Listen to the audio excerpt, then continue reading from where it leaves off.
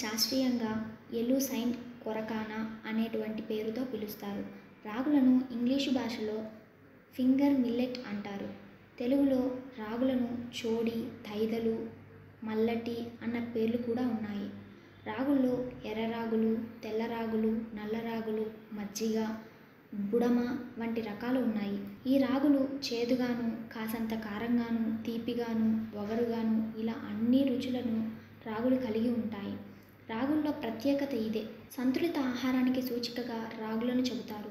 ఔషధ గుణాలు, పోషక విలువలు కలిగిన ఈ రాగులను పిల్లలకు, పెద్దలకు, స్త్రీలకు చక్కటి పౌష్టిక ఆహారంగా చెప్పవచ్చు.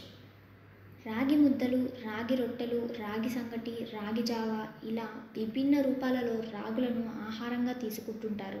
రాగులు ప్రధానంగా విటమిన్ ఏ, బి1, బి2 విటమిన్లతో పాటు ఖనిజ లవణాలు, ఇనుము, కాల్షియం కలిగి ఉంటాయి. అన్ని ఫుడ్స్తో కంపేర్ చేస్తే రాగుల్లో కాల్షియం ఎక్కువగా లభిస్తుంది.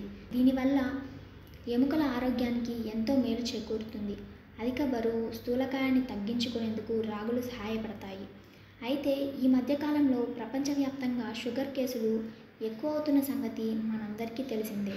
అంటే కుటుంబంలో షుగర్ వ్యాధి ఎవరికి లేకపోయినా అచేతనమైన జీవన విధానం, స్థూలకాయం వంటి సమస్యలతో 100కి 80% మందికి షుగర్ వచ్చేస్తుంది. రాగులు ఈ షుగర్ వచ్చే అవకాశాలను బాగా తగ్గిస్తాయి. అంతేకాకుండా రాగుల్లో పాలిఫినాల్స్, డైటరీ ఫైబర్ అనే పోషక పదార్థాలు చాలా ఎక్కువ మోతాదులో ఉంటాయి. ఈ పోషకాలు షుగర్ వచ్చే రిస్కును బాగా తగ్గిస్తాయి. జీర్ణక్రియ సంబంధిత సమస్యలు రాకుండా కూడా రాగులు మేలు చేస్తాయి. ఇక రాగులకు సంబంధించి అనేక ప్రిపరేషన్స్ మనకు ఉన్నాయి. ముఖ్యంగా రాగులను పిండి రూపంలో తయారు చేసుకొని రొట్టెలు, అంబలి, ఉప్మా, కేక్స్, బిస్కెట్స్ కూడా తయారు చేసుకోవచ్చు. దోశలు, ఇడ్లీలు, లడ్డూలు ఇలా అన్నింటి కోసం ఈ రాగులను వాడుకోవచ్చు. అయితే రాగులు ఇటువంటి మంచి లక్షణాలు కలిగి ఉండడంతో పాటు అవాంఛనీయ లక్షణాలను కూడా కలిగి ఉన్నాయి. రాగుల్లో గైట్రోజన్ ఎఫెక్ట్ అనేది తీవ్ర స్థాయిలో ఉంటుంది. గయటర్ను కలగజేసే తత్వం ఈ రాగులు కలిగి ఉంటాయి. కనుక ఒకవేళ మీకు థైరాయిడ్ గ్రంథి వాచినట్లు అనిపించినా ఈ రాగులను అస్సలు తినకూడదు. ఒకవేళ రాగులను తిన్నట్లయితే గయటర్ పెరిగి థైరాయిడ్ గ్రంథి మరింత ఎక్కువ వాచే అవకాశాలు మెండుగా అవుతాయి.